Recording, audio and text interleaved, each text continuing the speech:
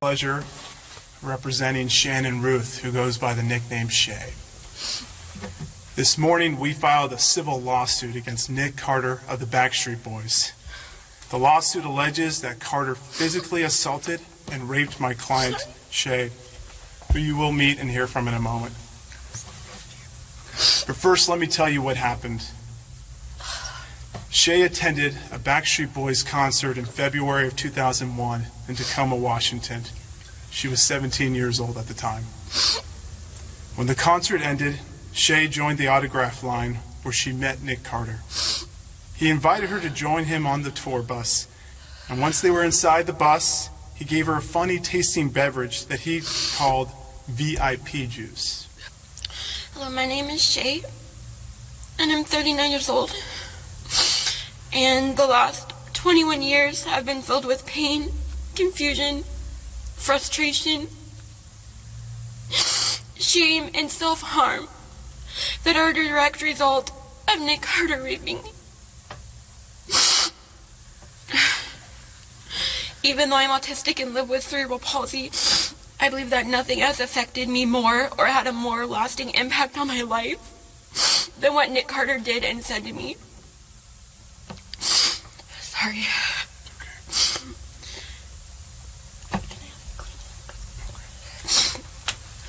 After he raped me, I remember him calling me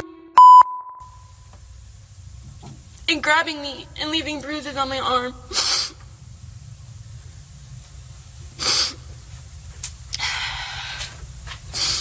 Sorry.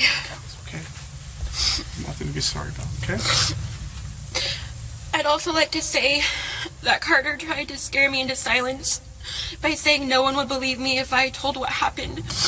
He was nasty and threatening, saying I would go to jail if I told. He also said he'd turn people against me because he was Nick Carter and he had the power to wreck my life. Hi, everyone. George Stephanopoulos here. Thanks for checking out the ABC News. See, my thing is, I don't buy it, right? You know, that woman was up there sniffling and everything else, and she remembered quickly to have her attorney get her a Kleenex because she knew she was on camera. Come on.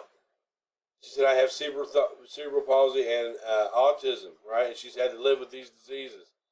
But the worst thing was Nick. Well, what she did with the cerebral palsy and the autism is she got treatment for that. As soon as she realized that she had that, she got treatment for that. There's treatment that you get for that. Why you wait 21 years to get treatment for what you accuse Nick of doing?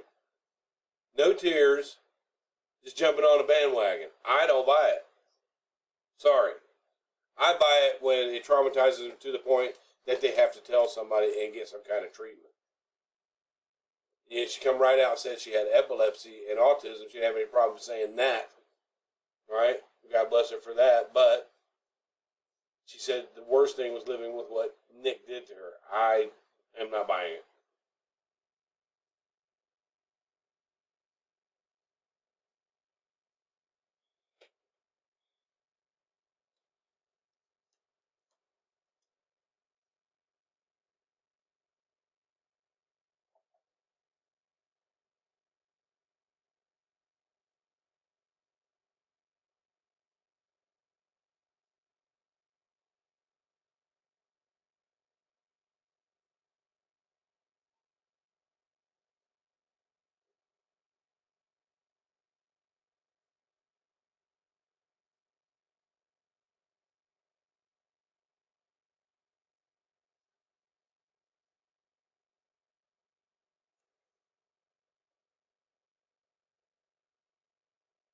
Ridiculous. Dale is the lead. He's also a real good attorney, but he's letting this female speak because she's vicious.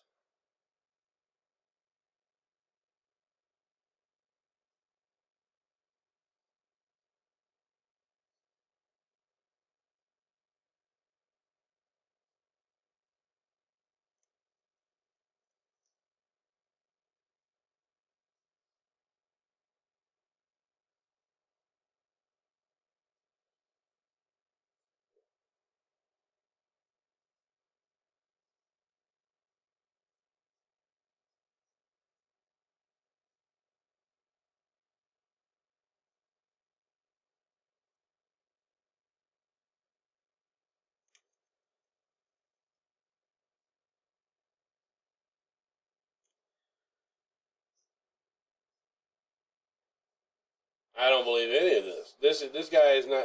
Nick Carter is not a Danny Masterson. Now, Danny Masterson, he was charged and he was convicted, and I believe that he did what he did. But see, this one, Schumann came out with these false claims, right? And then now you got all these other ones jumping on.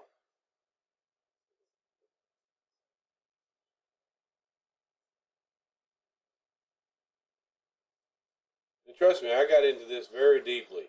I'm going to do a video about the James Hartline guy, who was her crazy pastor, who actually lived with Melissa and Jerry Schumer for a while.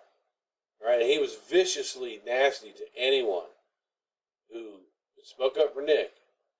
And a few years ago, I was very vocal about that. I made some His Side 2 videos because I just simply don't believe the man did the stuff. Right? And this Hartline guy came after me hard. But look up James Hartline, the Reverend James Hartline, right? Even now, he was simping for her so hard that he would just get violent. He got arrested a couple times over messing with people. But now he's not on Schumann's side. He's not on her side. So he backed away from her. In my opinion, it's her father, Jerry, that is leading her. She's going to try and get sympathy fame. And I just don't. I personally believe that when someone is sexually assaulted, male or female,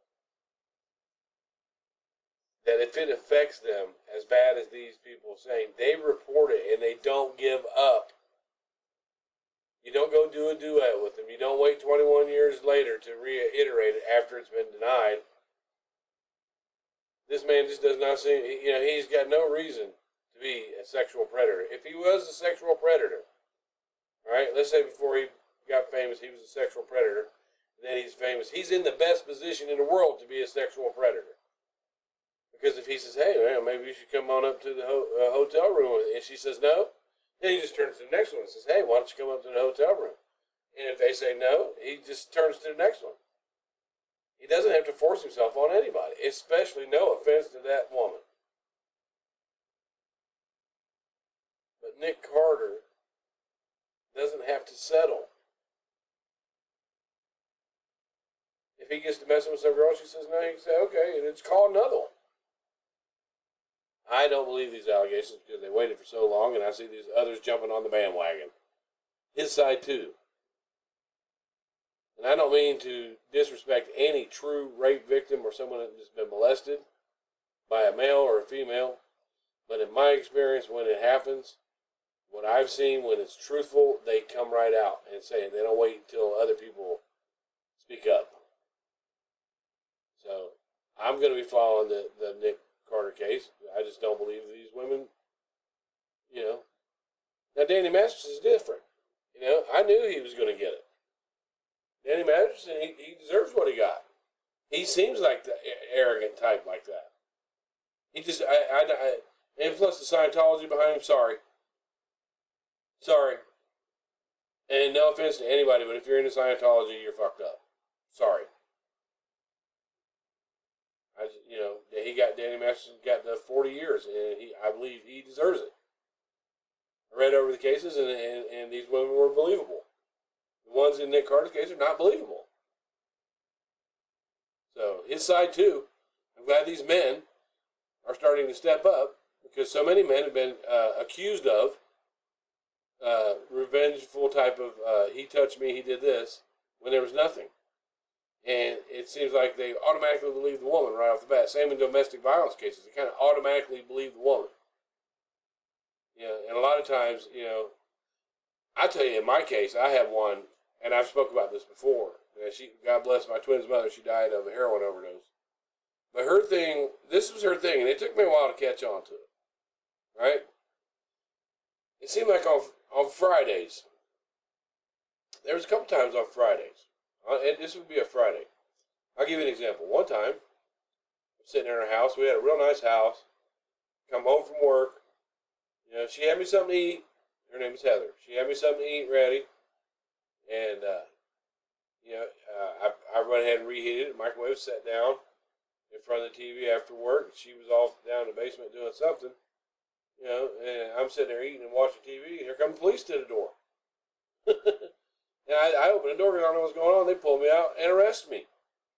Right? Because she said I put my hands on her. She said we were arguing and I put my hands on her, and that's not the case. Right? So they would take me to jail. Right? And if you go in on Friday, you can't bond out or OR out until you see the judge on Monday. Right? So that would give her the whole weekend to be out in my car, spending my money, out whoring. Right? And then when Monday come along, they OR me out, and then she would just not show up to court, and I would get the charges dropped. Right? And then she would work it out with me. Oh, I was just, you know, I was hallucinating, blah, blah, blah. But it took me a couple of Fridays to figure out what she was doing.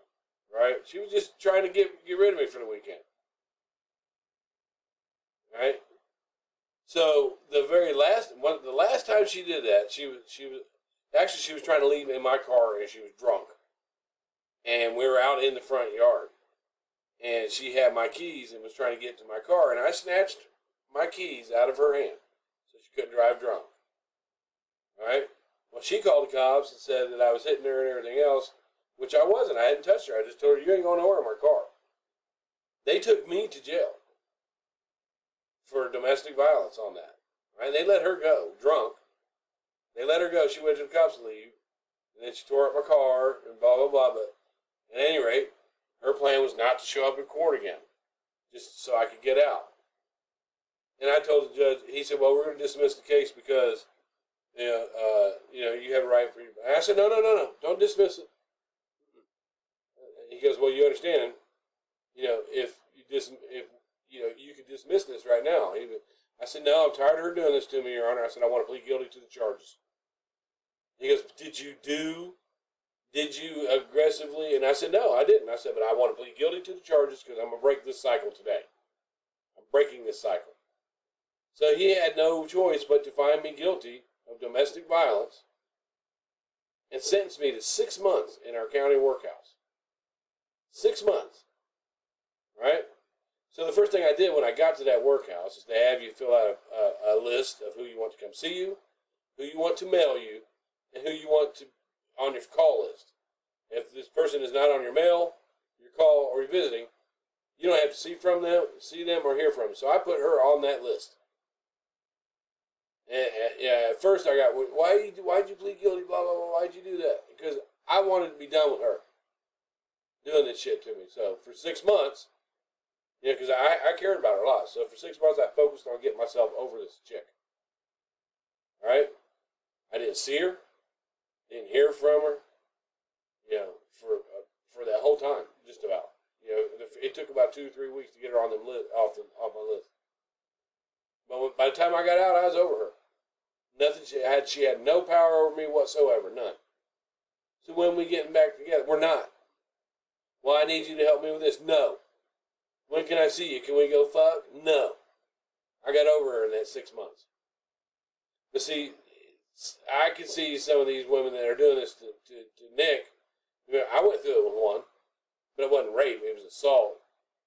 But I don't buy this that's going on with Nick Carter. I don't buy it, and I think he's going to come out ahead, and I hope he gets in touch with Johnny Depp. I really do. Thanks to these men that are standing up for it.